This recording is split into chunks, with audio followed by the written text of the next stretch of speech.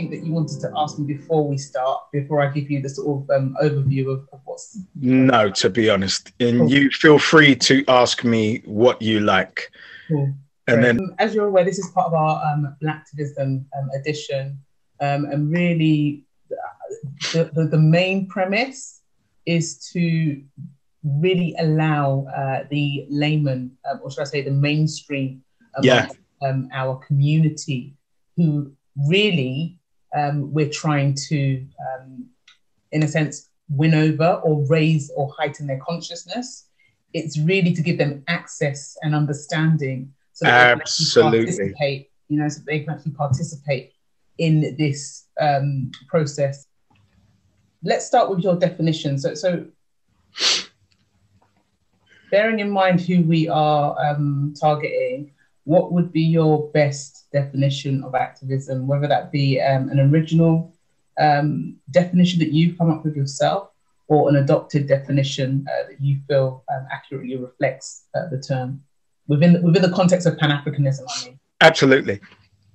Well, I don't think there's anything new under the sun. And I think we create so much division amongst us. My bigger picture thinking just connects all of the functional elements. So I am a Pan-Africanist. I think that powernomics is what the practical implementation of our Pan-Africanism looks like in the West. And it's evident in what other ethnicities have accomplished. So if we look at the fact that Pakistanis are very organized in what they have done, and there's a Habib Bank in the city, and there are multiple branches of the Habib Bank, it's evident. And that also engages them with their country of origin. If we look at the Jewish community, you can go into Greenland and you can see a Bank of Cyprus. You can see a Bank of Turkey, because we're not a color. Our ethnicity is about our origins. So when I look at the examples, powernomics, which is the principles of organizational structure that ADPAC is based on, but then I have to look at what doesn't work for Americans. So then the ethical principles of ADPAC are the principles of Kwanzaa. So now, as we have the Strategic Advisory Committee, that is the moral fiber that ADPAC requires. This is like a civil service, but is really like our diplomatic core. It's like our ethical core, and it advises the directors who will come from corporate backgrounds. So Director of Education, Economics, Justice, Housing, Health, Media, Trade and Industry. So where they may veer left, the Strategic Advisory Committee just bring them right back to center with accountability. Yeah. So for me, it's not about terms anymore, because we get so caught up in the optics that we forget about the most important part, which is the function. So I can say breakfast is breakfast time as we wake up every morning, but there's no food in the kitchen. So we're not actually eating before we leave the house. And because we've been saying it's breakfast time for a year, we just get up at breakfast time and leave. No, breakfast is to eat and sustain yourself before the day starts. So where we are is we're just getting up at breakfast time, but not eating and leaving. Yeah. And because of that, we're weak. I think with you saying that, Dean, I think it's still a matter of duty and responsibility that whilst the apparatus and the structures are in place, that we don't make it palatable in marketable terms, but just don't neglect, in focusing on the detail of the structure and apparatus. Yeah, never losing sight of who those apparatus and structures are in place for. Absolutely. And you just shifted my mind. I do have one, and I've been using it for the past 6 months. It's the APAC is the African Caribbean Economic Reconstruction. So that economic reconstruction is something that actually, above your religion, above your tribe, above your class, is that we all need greater socioeconomic mobility. So that African Caribbean economic reconstruction is actually very faint in the background of every single meme that I've put out for the last 6 months, because it is that subconscious thing. It's in the background. What is in the background is African Caribbean economic reconstruction. So anybody who disagrees with that is clearly not for the advancement of our people in the United Kingdom. And that's why we have the We Matter campaign, which is the thunderclap, so we can get them. Because anytime anybody veers to actually get in our way, we'll just send 100 people after you, day, date, and hour. You are accountable to your community. And we will coordinate that thunderclap campaign with all of our owned media that we identified when we did an African Caribbean owned media audit. But it's not even national, it's international. We got them in France, Germany, Belgium, the States, Brazil. So globally, we did a media audit of African origin owned media sources that we will align with every time we do a thunderclap. So we are globally coordinated in who we target. You are accountable. So if Tony Saul thought it was hot for him, we weren't organized one day. The heat that will come for anybody will make what our Yiddish brothers and sisters look like a walk in the park. Yeah, no, absolutely, absolutely. And therein lies the strength. But just to again, like, because there are, and I think we've kind of had this conversation before, where there are different levels of entry. Absolutely. Consciousness. Yeah. Concept of consciousness. There are different entry points. The vast majority just aren't at a place where, in terms of the practical framework, really taking its cue from powernomics, in terms of the ethical principles, taking its cue from absolutely. The majority of people are not at that level of consciousness. Do you get what I'm saying? So here's the thing.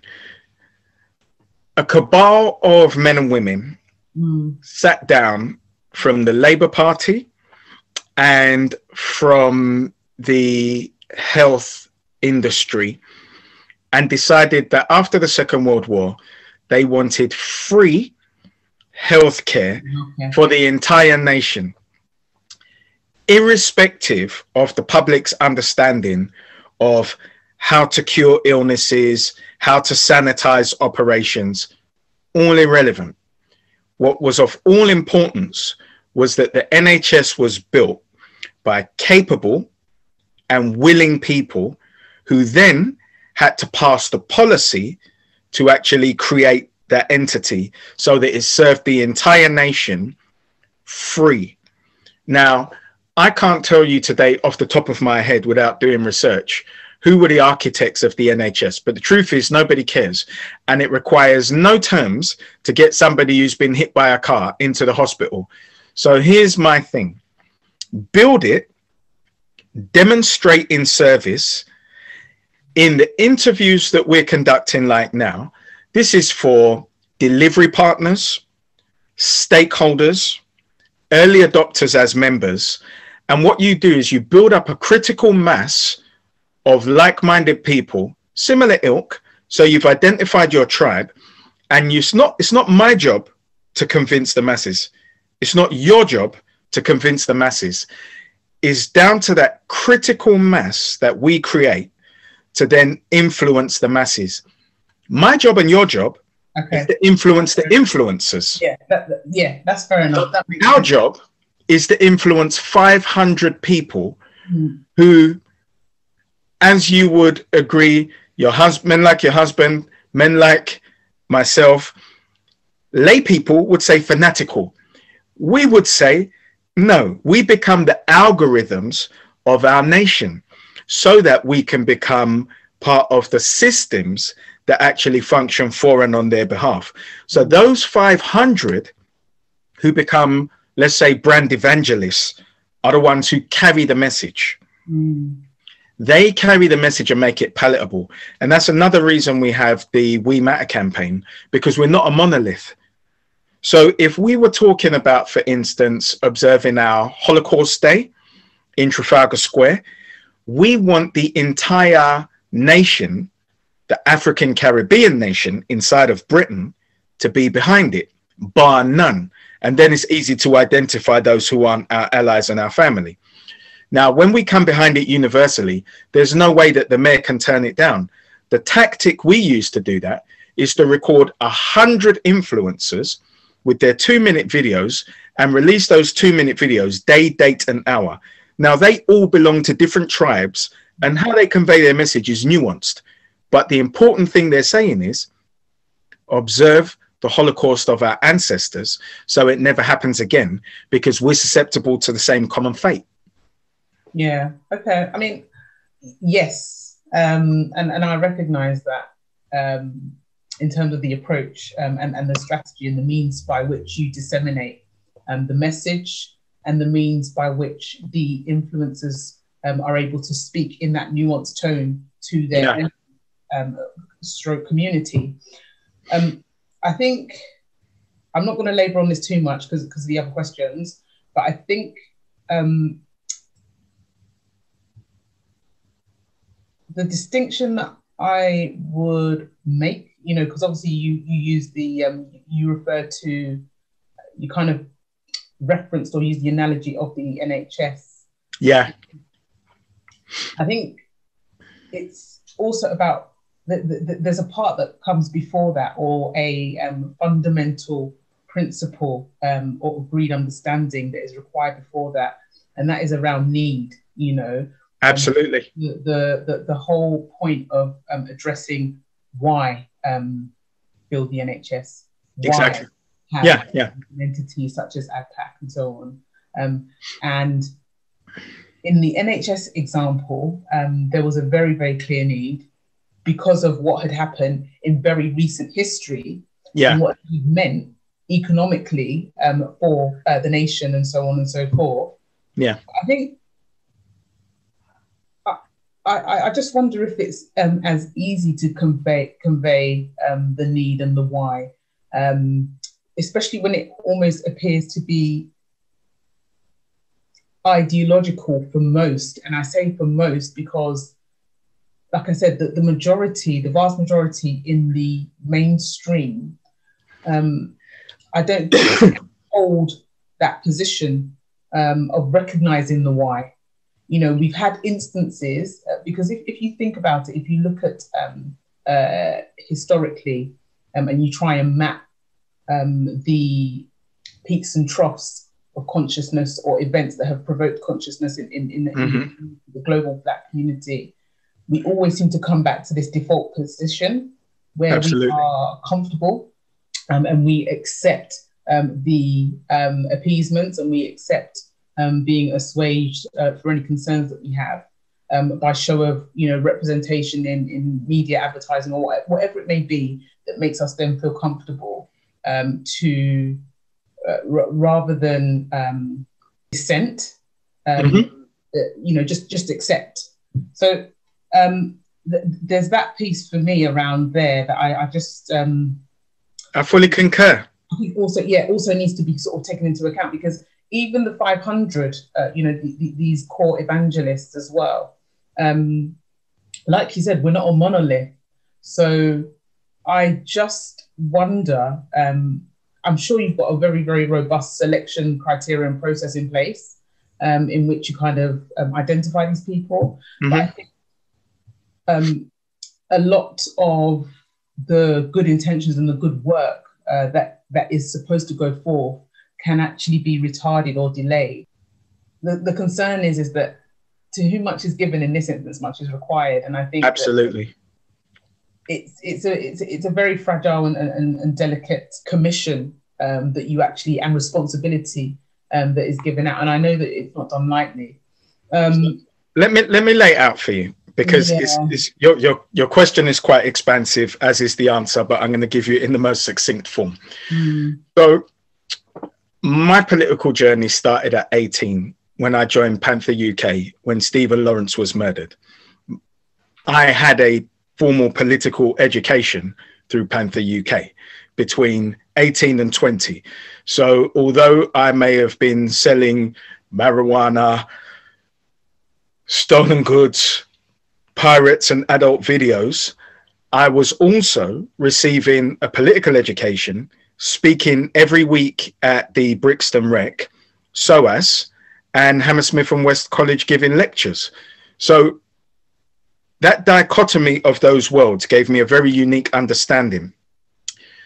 Then I became interested solely in business, and it became a thing of forget the world and save the self, because people don't listen.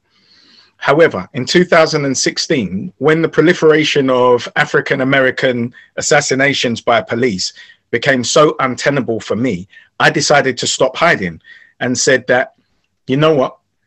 It requires someone to come above the parapet. You understand the factors. So I joined, I must have been part of 140 WhatsApp groups and active. There were no green ticks. I lived in it.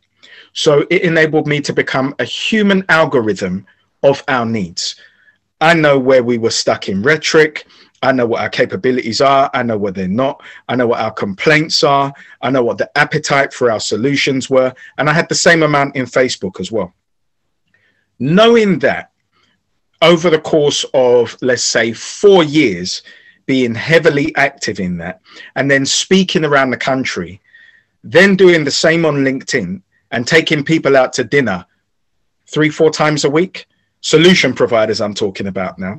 So assessing the problem, but also meeting physically, forming relationships with solution providers. What I'd had was a think tank that led me to the conclusion that it requires an institution, because every single day, what I started to do was connect solution providers. If you phone me and you ask for a person, be it a solicitor, an accountant, a professional in any industry, banking, education, I was just connecting people to my living, breathing network. And then it became overwhelming. And I said, this is too much for an individual. This requires an institution. Now, fast forward to last year when George Floyd was murdered in such a callous way. We don't have white problems. So we don't need to ask about the necessity of an ADPAC. ADPAC provides cohesion, which lasts for generations. The reason we go through troughs and peaks is because when we are hot and we're invigorated, we march. When we come down from marching, we go right back to work, or right back to signing on, or right back to standing outside the off license. So we don't have white problems. I pray, white people are there complaining about whatever. I pray for white problems. So as I used to make this joke, when me and my brothers were in our shop, our biggest problem of the day was deciding what we wanted for lunch. I said, I love white problems. We have very clearly identifiable problems that are practical. So providing the solution is just like providing the NHS. People will come. This is why what we're saying at this time resonates so much with the brand evangelists, and their job is to convert the masses. I'm neither a converter of man nor woman. I was on a live last night with a young lady who says she's not interested in politics. She's not interested in the institutional economic unions. That's all part of capitalism and the system she doesn't care about. So opt out. Okay. And then I go on to say what I say.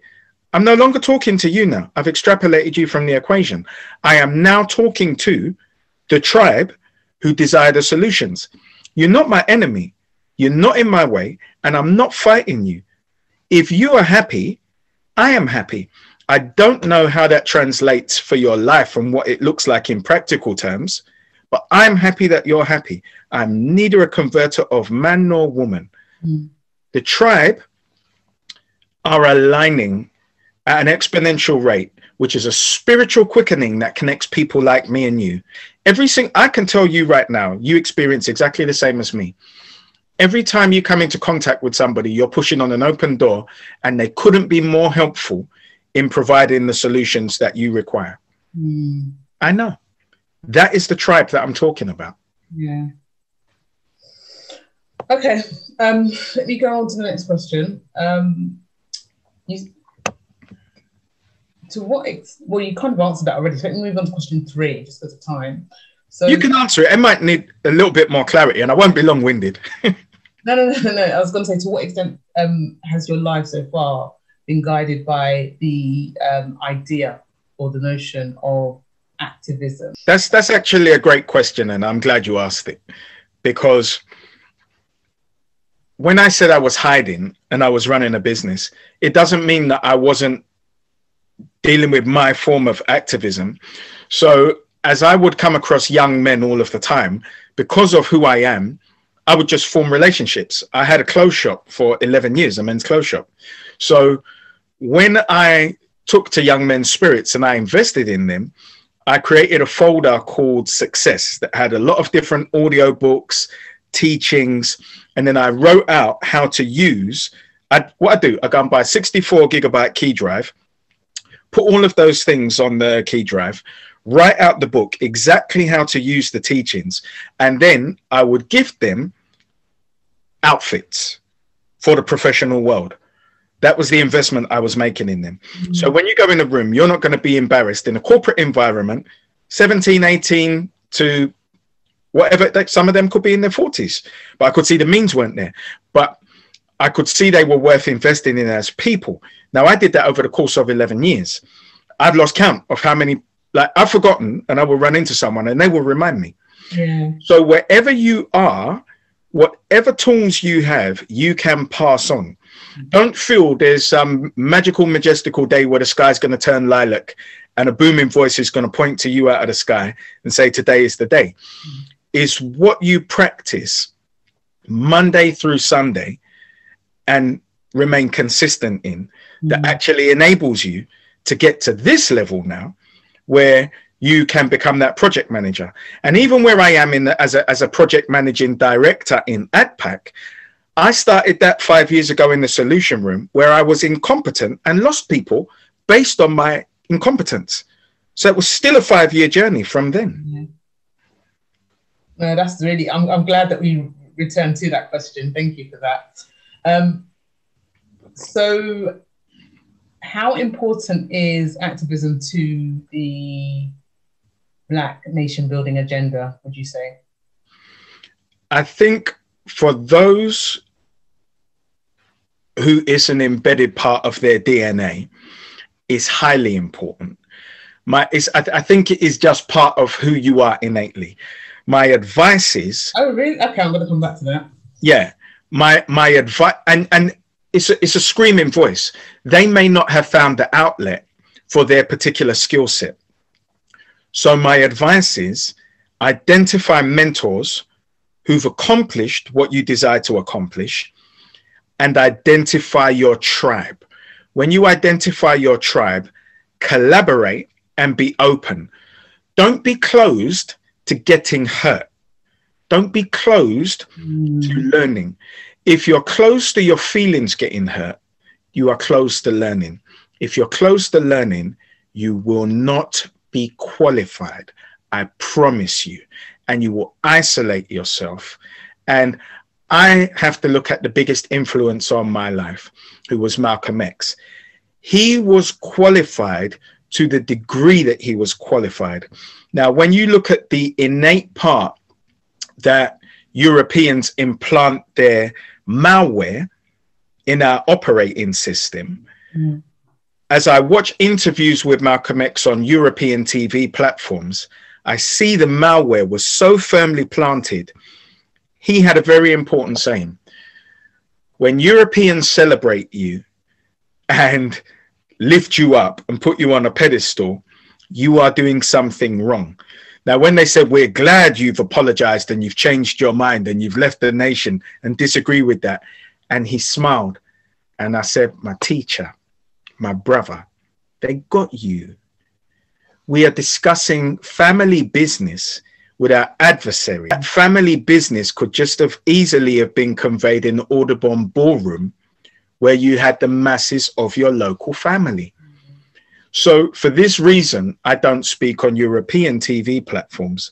Now, I would speak on Al Jazeera, and I would speak on the RT. But this is because my enemy's enemy is my man. And I know that my adversaries are more embarrassed by what their adversaries think than what we think as victims. So for me to go on Al Jazeera or RT, number one, I'm going to create exponential awareness of my organization. Number two, those who are our distant cousins who have empathy will donate, and they will donate a lot more, unfortunately, than we will. And number three, it will nationally embarrass my adversaries. So I'm very clear about that.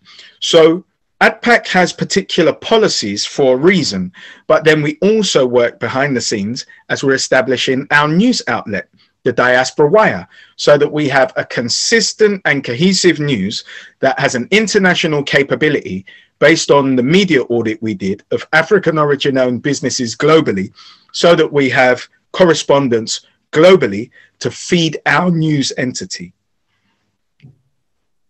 Just want to go back to what you said about the activism being an innate part of you.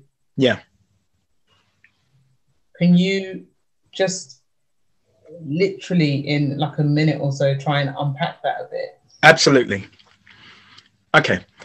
Some people will watch a video of a fellow African being murdered and be so disgusted they turn it off.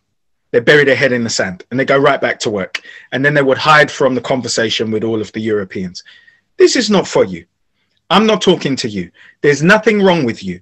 I identify you as a beneficiary. No problem.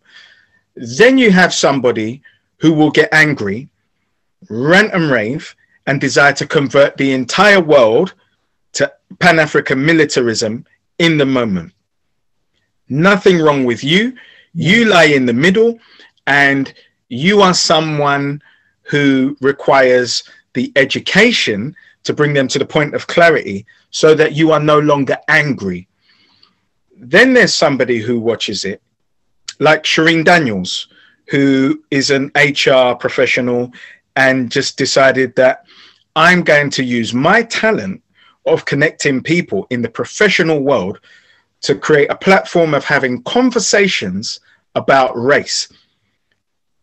African origin people, Europeans, Asians, across the board. And we are at the center. And she is speaking as an African woman. Fantastic. She had activism at her core. For many years, it may not have been called upon. It may have been dormant, but the screaming voice was always there. Then, because she created the platform, her tribe was attracted to her exponentially, and the outlet that she provided not only attracted her tribe, not only created conversations between all ethnicities and African people, but created empathy around us based on our humanity. So she may have started off angry, as we start off angry. She came to a position of clarity. She identified her tribe and she put out a call to action. So now the conclusion of that is a conference in September that then goes out to inform the masses based on people like me and all the other advocates that will be on that panel, that just like I'm talking about in ADPAC. So when I identify somebody in their entity, it's not join my organization, we are ADPAC. They say, no, as you join my organization, I am also a member of the Black Knowledge Society. So when you think, why is this guy so amenable to anything I ask? You are me and I am you. Your organization is my organization and my organization is your organization. And we put that into legion with all of them. So it's just about finding your outlet. You can bury your head in the sand. You can be angry, but you're not beneficial to our movement. Find your tribe, find mentors, and find that center ground that keeps you grounded and makes you functional as a purposeful contributor to our movement. Just on that then, just as a general assessment, where do you feel that the bulk of our community is? Right in the middle. Angry for 48 hours and going right back to work. What it is, you have a hard left. You have a hard left, which let's say is 5%. You have a huge center ground, which is, let's say, upwards of 60%. And they blow where the wind goes. I think they're so malleable. And I don't think there's anything more than being told to take your vitamins that proves that. So as this global phenomenon started, which is designed from Davos, no problem, very well coordinated, fantastic. I think we don't need any more than the phenomenon of this global reset to show us what our population looks like. So those who would have purported to have led our community, that are taking photos of them taking their vitamins in line with what the state and what the shadow state desires them to do, to inculcate us into taking our vitamins, I think is a clear picture of what our community looks like. So there are those who make so much noise. Don't take it, don't take. I don't say a word because I just have to show you evidence from the mainstream. I can show you a Sky News report, 120-second report, 2 minutes, that says statistics were manipulated based on someone who had it and then passed off cancer, but it was recorded as a COVID death. I don't need to convince you of anything. So I put that out with my media. I put somebody out who's shaking uncontrollably with nerve damage the day after taking it. I don't need to say a word. I've got the doctors that tell you. So when they're saying this isn't an experimental drug, I don't need to say a word because the FDA come out and say that, but it's just not on wide media. So all I have to do is compile facts. No angry fashion, no screaming to convert you. For the people who desire to be saved, we say, hey, this is the life raft. Get on. Shh, don't tip it over. Yeah. For you who would run from the boat and act crazy in the raft, panicking, you're just going to tip it over. This global reset is the new natural selection, unfortunately. And our people are identifying ourselves. The victims are identifying themselves. The collaborators are identifying themselves. And the resistant people are identifying themselves. And then there are those who are providing solutions, who are nominal. And those are the people I call delivery partners. So I identified that these people are beneficiaries. No problem. I'm not speaking to you at this juncture. I'm speaking to the contributors. Yeah. They are the delivery partners. Yeah. Okay. Why do you believe that the word activism has received a bad press historically? What's your kind of take on it? Why do you feel that that term has really been maligned for such a long time? So let's put it at a nation level. Britain, as a very powerful, tiny nation, punches well above its weight. It, based on the brutality of its royals controlling armies, they would go into nations and acquire wealth. Now, based on that wealth, they could have systems and structures that were very powerful. So when Britain invaded Ireland, there was a famine. Men, women, and children were murdered. Women and children were raped, possibly men as well, which is a tactic of soldiers to use as a humiliation.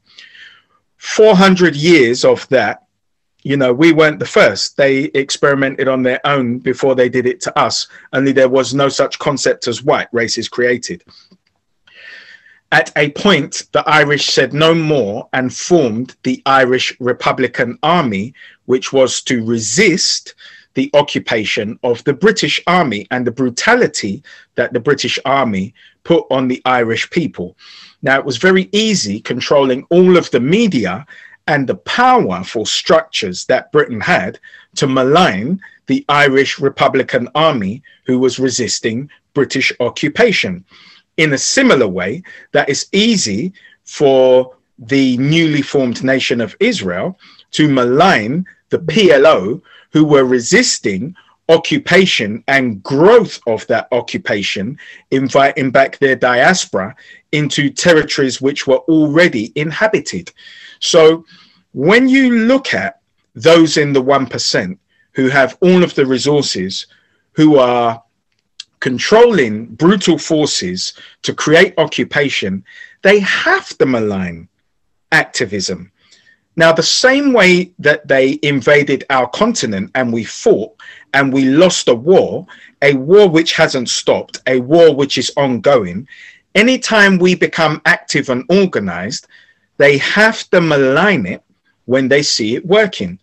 So you can take the base elements of a Black Lives Matter in the United States to malign us, because we as a people don't even agree with the founders' politics.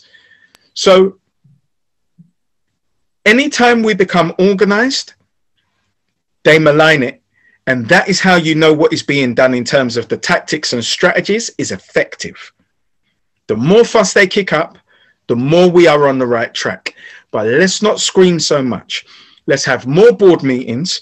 And as the board meetings create entities and initiatives, then we have town halls, then we have marches to bring people into all of the entities to volunteer. So what is a form of activism that you feel that people can actually begin to engage in, bearing in mind the characterization that you gave earlier about the those who are angry and kind of occupy that center ground? Because like you said, those who are deciding to pull the shutters down and not really engage, this isn't really a conversation for them. So for those who occupy that center ground, yeah, what can the most powerful form of activism you can form at the embryonic stages is education. So I'm not even going to ask you to read a book. Go to the greatest university on earth, YouTube, and listen to audiobooks in your free time. All of the books that we talk about, Walter Rodney, How Europe Underdeveloped Africa, Malcolm X, a myriad of books have been recorded as audiobooks. Leaderless Revolution. I could give you a number of books. They're all on YouTube as audiobooks.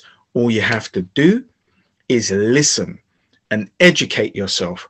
What will happen is your God voice will start to resonate at a much higher vibration. The more that God voice vibrates at a high vibration, the more you will attract your tribe, who you'll find by some bizarre coincidence are doing exactly the same thing that you're doing.